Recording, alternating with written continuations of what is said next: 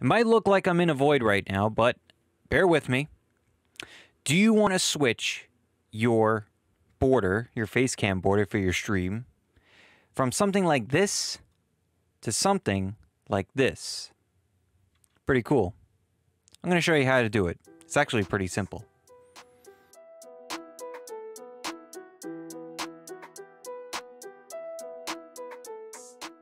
Welcome back to the Rebel Tech channel. I'm Justin, and in this video, we're going to be going over a animated border for your stream, be it Twitch, YouTube, whatever platform that you want to use, as long as it's going through OBS. I know I could set it up through OBS. I don't know if I could set it up for anything else, but I know I could set it up for OBS, and the good thing is OBS is free, which is awesome, and really, really great tool that's surprisingly free. I don't know how they do it, but they do it.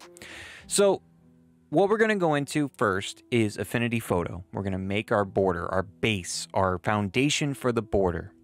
Then we're going to apply that border to Premiere Pro. After that, we're going to throw it into OBS and show you how it looks pretty much like you saw in the intro. So I made a box like this. And what I like to do is I like to center it. So go to Center, Alignment, Middle, just to keep things a little more good on your orientation. And it looks a little weird when you export it and it's just off a little bit. That's just me being nitpicky. If you're not that picky, sure, it's fine. And actually, I'm going to make this a little bit smaller so that it gives a little bit of wiggle room for what we're going to do. So again, center and middle. Now, the next thing we're going to do is we're going to pick a stroke color. So we're going to take the stroke here up in the left-hand corner, and we're going to choose whatever color you want. So now you have your color here. These switchers here, they will switch between the fill color and your stroke color, the outline, or yeah, the outline. Stroke, outline, same thing. Same concept.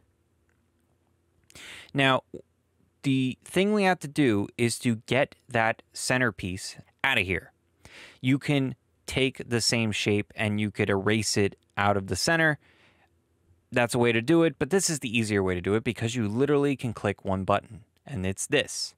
So you click that out of there and it's gone completely. The cool thing is you go to here and you select the stroke color. This will only apply, your changes that you make only apply to the stroke here. So you basically go in this left corner, you pick stroke, and you drag the gradient along, and eventually, in about a couple seconds, we are going to choose a color or a color gradient. So what I like to do is I usually go with red and blue to start out with, and maybe I change it as I go. So now you have your rectangle and the colors that you like. You can manipulate it a little bit further, but for the most part, this is how it's going to be for your foundation of the border. What I like to do is maybe add a little bit of a bevel, maybe a hint of it. You kind of decide if you're going to do that. You could add a little 3D action there, or maybe even just go all the way on the slider. You could go a little more bubbly, or you can go kind of like that and just get more of a hazy kind of 3D. Just for fun, let's go with a slight 3D. It might not make a difference when you get into Premiere Pro and you start making effects over it, but maybe it'll be cool. So let's see how it comes out. So now you're going to go Control, Alt, Shift, and S, and you're going to save this as a PNG. The reason why you're going to save this as a PNG is because you want to have the transparent background. All right, so we're in Premiere Pro right now. We added our border. This is the one we were working with before, and you saw before that I manipulated. Not the one that we just made, but you could pretty much use the same thing, and I pretty much did the same thing. I think I may have switched the colors. Actually, I just flip-flopped them. So what we have here is our simple border. We're going to make a copy of this way. Alt, if you're on PC, I can't remember what it is on Mac, and you're going to click and drag it. Make a copy, an exact copy. But the next thing we're going to do is add a blur. So we're going to use VR blur for this. So go to Immersive Video under your video effects and tag it on that. I use 50 on that. and you can see the difference. So if you turn it on and off, nice blur effect. We're going to use the digital glitch and apply that there. So that blur, you see, it applies on that, and it blends really well with the background. This is just to make it blend a little bit better and not be so in your face. If you want it in your face and stuff like that, there you go. That's how it's going to look like that. I will do a before and after with the blur on and off later, but for now, we're going to put the blur on and work with it like that. Then master amplitude is going to be your, like the width of how much you want seen. And I want it very subtle. I don't want it to bleed too much into like the face cam itself. So you can see here on me, right here, I don't have anything on me, but if I have, like, let's actually bring it back. I don't want those glitches to be right in my face.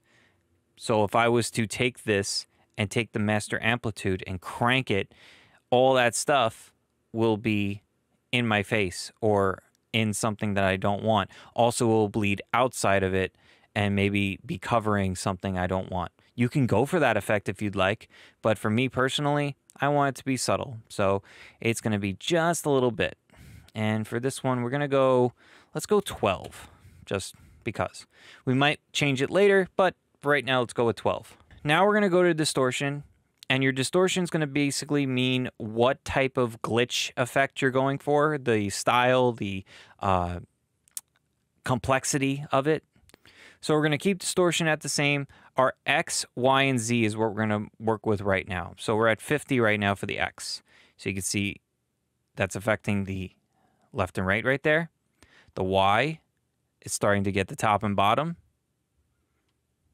So we're going to get that a little bit more. I'm getting a lot of Star Wars vibes for this, like the red and blue lightsabers. And then the Z goes a little bit further and gives a little more texture to it. So a little before and after action here with the blur. So that's with just the blur, and this is off. Now, without the blur, that's what it looks like if you want more of like a jagged edge and not so much softness on there. Cool. If not, then we got this. Now, distortion rate is basically how much pixelation you want. This looks cloudy and looks really cloudy. I want to drop that down just a little bit. Now, obviously, this is my own personal preference. You could do it however you want. And if you want more, you crank that thing up. If you want less, you bring it down.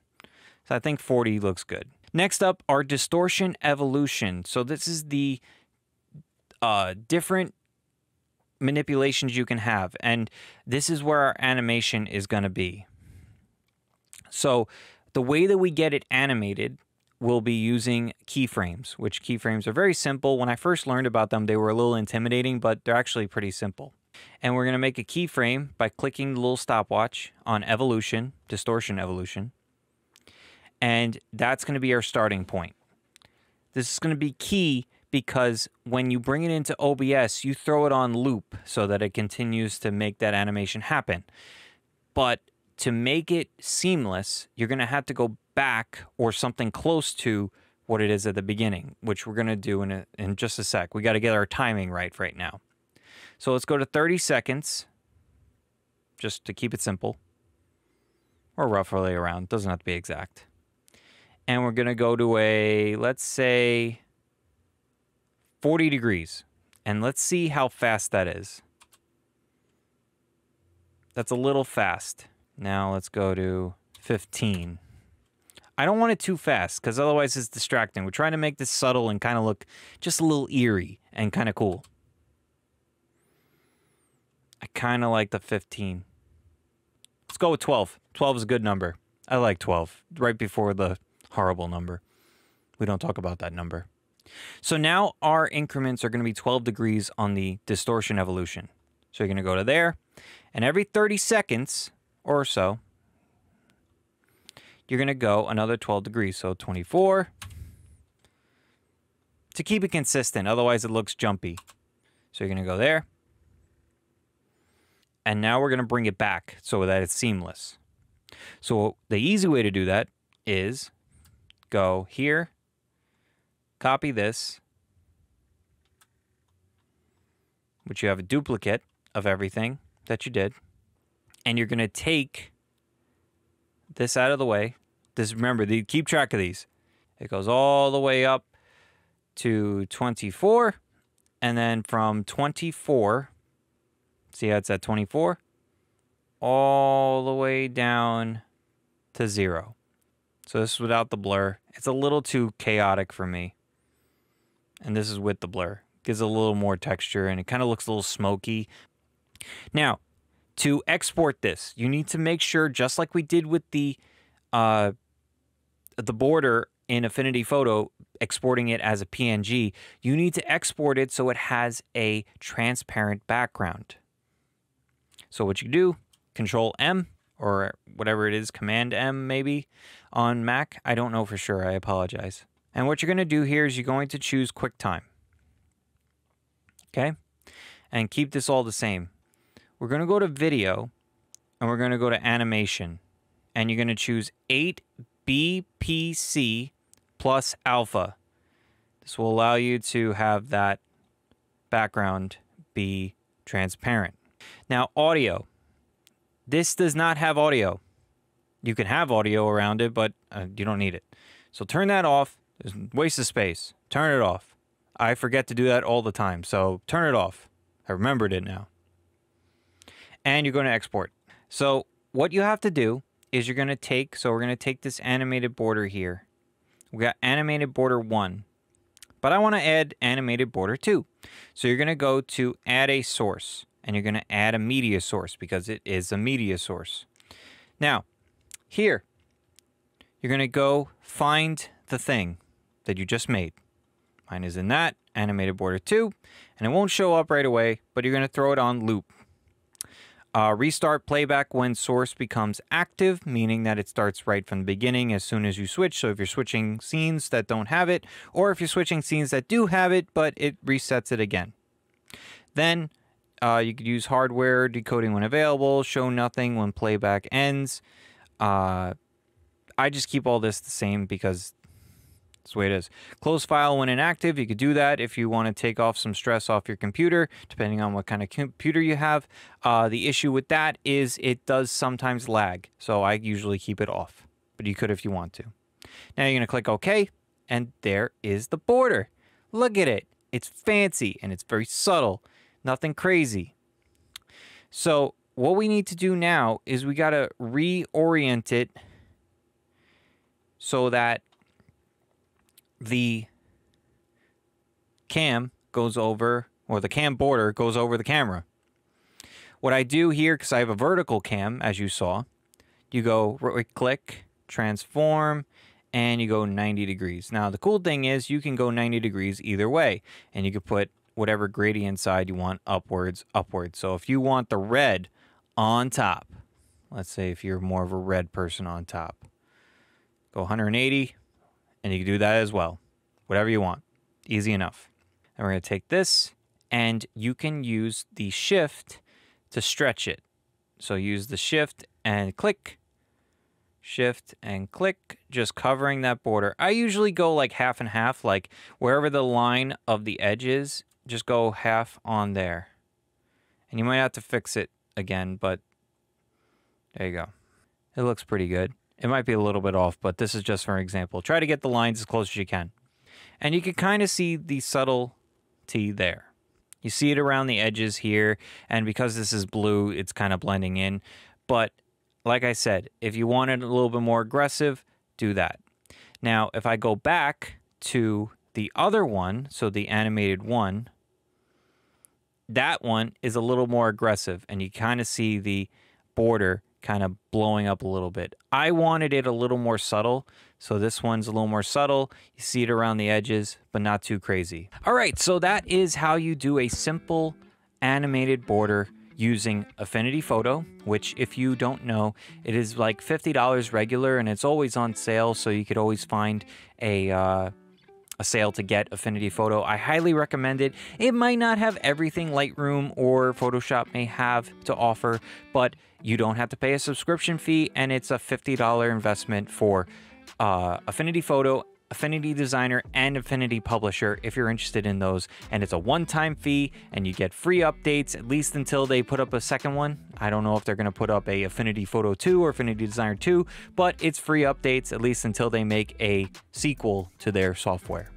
And that all being said, thank you all for watching. Hope you all enjoyed it. If you liked the video, please hit the like button down below. It'd be greatly appreciated. Helps this video, helps this channel. If you're interested in anything other than cam borders or animations like this, if you want to do other things like alerts or anything to do with streaming or anything like that, please let me know down in the comments. I'd be interested in expanding my content and expanding my creativity with this stuff and making stuff for you.